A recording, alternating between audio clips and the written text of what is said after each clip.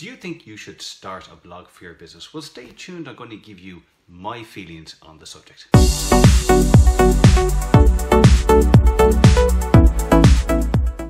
Hey, it's Philip here, the Curly Marketer. You're very welcome. Today's Curly Marketer tip. I know it's been a while. Work has been really busy. That's always good news. And I've been consuming all of the content from, great supporters of mine and people that I really admire and respect. We have Ben Travis, who is knocking it out of the park on LinkedIn with some great videos. We've got John Asperian, who is really becoming a thought leader when it comes to LinkedIn. Desmond Drackett, Twitter expert, great stuff that he's posting.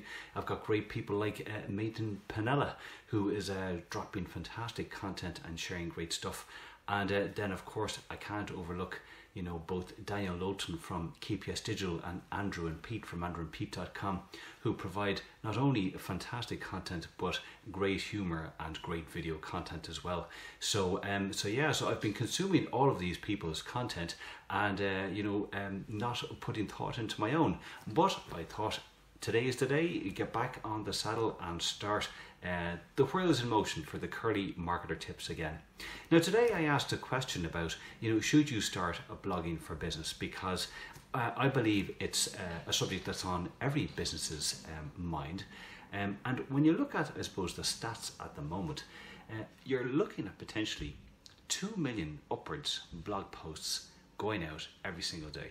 It's quite incredible. When I read that statistic, I was actually blown away, because you're kind of then suddenly go into your logical mode and you think, there's no way that my blog post is ever going to be seen. 2 million blog posts plus, along with all of the videos and the tweets and the Facebook posts and the Instagram stories, etc., etc., etc. So I can totally get it. I totally understand that businesses will kind of go and say it's a waste of time. Why put kind of time and energy into it? Our posts will never be seen. But I suppose what I would be saying to you is there's a couple of reasons why I feel businesses will really benefit from writing a blog. I think the first thing is it allows you to instantly, through writing and through contents that you put via a blog on your website, to project your brand, your message, your ethos, what you stand for. It's a lovely way to, I suppose, engage with your audience on the problems and, I suppose, the queries and the solutions that they're looking for. And by way of producing a blog that can tap into those concerns, requirements from your audience, you're then putting yourself forward as being the expert, the thought leader, someone who can proactively and in a very simple kind of engaging sort of way liaise with a customer. And there's my dog saying hello. You see, keeping it real, folks, keeping it real. But yeah, customers, research is definitely coming out that people now, your customer, my customer, our audiences, they're a lot more savvy, they're more educated, they're much more savvy online, and they will go and they will consume 3 to 5 pieces of content on various people that they're considering maybe doing a piece of business with or to purchase from, to see, look at they're looking at testimonials, but they're also looking at the content. What type of expertise do these guys really know what they're talking about? Case studies, blog post formats for how-tos and best practice, etc. So I think having a blog for business to put forward your thought leadership, your brand credentials is very, very important. I think another thing is that Google still wants companies to put out highly valuable, updated content. We all want our web pages, our websites to be ranked higher and higher. And I do believe that once you optimize and you do proper keyword research and you look at your SEO and you're producing content that is of high quality, that is definitely going to be linked to and shared by your customers and by other authoritative sites, it will benefit your web page ranking. So if you do it properly, it has many, many benefits for business. But I suppose one critical benefit which you never hear people talk about is, and I think this is a fundamental thing, and whether you're a business or you're a solo blogger, I think this is one of the fundamental real advantages for doing blogging, is the very fact that before you can write any sort of blog post, what do you have to do? You have to do the research. If you want to do a blog post to tackle an issue for your customers, Well, you have to do the research into your market, into the industry. Talk to some of your customers. Like, what are the deep concerns that they have? Is it over maybe, for example, did they have concerns around GDPR? How was it going to affect them on their data and their privacy policies? Well, for those companies that were writing real authoritative kind of guides and addressing all these fears, I've no doubt that they suddenly kind of built a further bridge of trust and transparency with their customers because they were answering the problems and addressing the fears.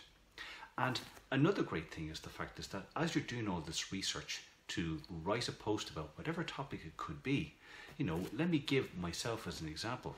As I go to write further blog posts to then do videos, I have to do the research. I can't just kind of sit in front of the camera here and try and make it up. It doesn't work like that. So when I go down the line, and I suppose my future vision for where I take the Curly Marketer Tips is that I'm going to do a section, for example, say on blogging. We'll get to a point where we've drilled down kind of everything so that we have a number of videos on blogging so people can go use that as a research and start to blog really professionally. But then I'm going to move on to Facebook, and we'll drill down through Facebook. We'll drill down on Twitter, on Instagram, etc., etc., etc. So that as we're building up this archive, what's happening is that myself and my community, we're learning, we're self-learning. And that's the critical thing, is that when you write a blog post, all of that research, you're learning and you're re-educating.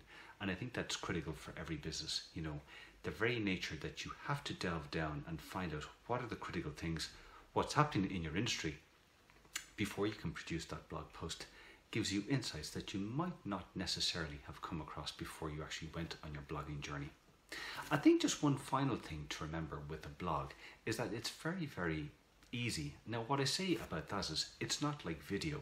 Like, I know managing directors and CEOs, if you say to them, go on, sit in the chair there, I'm going to do a video of you, they'll be petrified, they'll run out of the room. I'm comfortable with video, and I know a lot of other people are, but there's some people who are petrified, where a blog is not as daunting, and especially you have someone that can help you with it. It's a lovely entryway to start.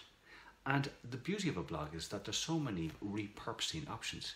You could turn it into an ebook that you could proactively email to your customers. So if you've got customers who may not necessarily be on social or may not be the type that engages on a website, but they might engage with maybe a report or an ebook that you've turned or created from the blog post, and hence create maybe a proactive starting of a conversation. You could then obviously turn the blog post into multiple tweets if you're on social, a Facebook post, an Instagram story. You could turn it into a video. So I think my feeling is businesses, you do need to be blogging. Do it in a strategic manner, but I think it's a very important thing to have. I hope you enjoyed that Curly Marketer tip. I'm over there on Twitter at Pete Twyford. If you're watching this on LinkedIn, please send me a connection request. I'm over on the curlymarketer.com is the website, and I will be back soon, I promise, with another Curly Marketer tip. Take care.